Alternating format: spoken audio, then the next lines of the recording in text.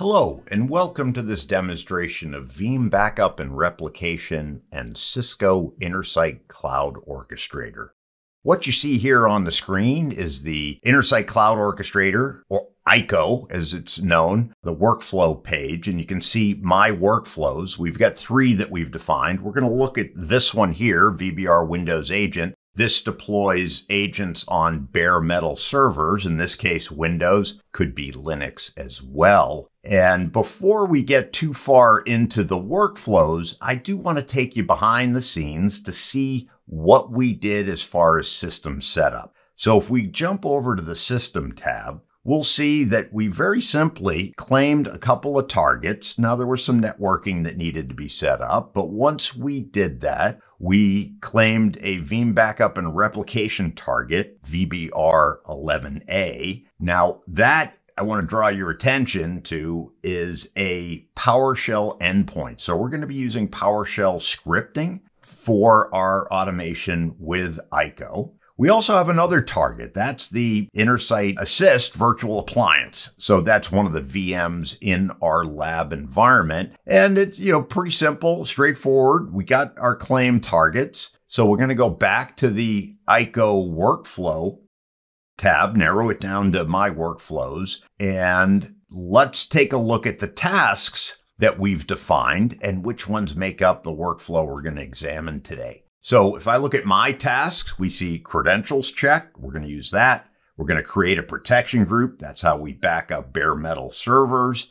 And then we're going to create a backup job for that protection group. That could be one server. That could be racks of servers. Once we've done this, let's go back to the Workflows tab and further examine our workflow parameters. So again, we'll narrow it down to my workflows, and let's go in and look at that VBR Windows Agent workflow. In the designer, we see we've got those three tasks we just talked about, and each of those tasks has its own error handling.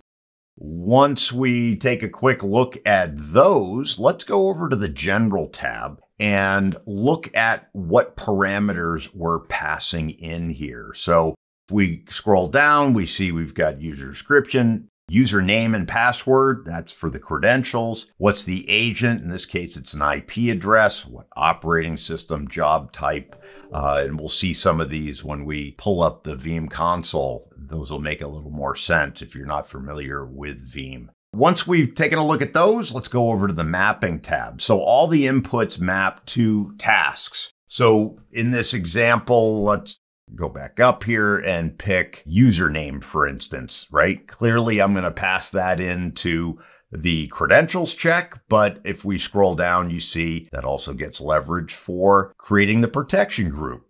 Once we've done that, let's go back to the designer. And at this point, let's go ahead and execute this workflow. So as I mentioned, we're passing all the parameters in manually. If you were to automate, many servers, you would not do this. You would automate this process. Pick my endpoint. It's the Veeam Backup and Replication server, and then put in all of the inputs manually in this example. So very straightforward stuff. Once I've got this all put in here, I'm going to hit execute, and we'll make sure that things get kicked off and running, which you'll see momentarily. There it is. It's running. You see the wheel spinning. Now let's go split screen and look at the Veeam Backup and Replication console. You see I don't have any jobs defined currently. I don't have any physical infrastructure, right? No protection groups, no bare metal servers defined, but we'll see very quickly I'm going to have a protection group. And there it is, created by ICO or automated by ICO. And in just a moment, we'll see that backup job pop up. There it is for protecting our protection group. And if we look at the properties of this, it is a server backup, so the entire server, so we can do bare metal recovery.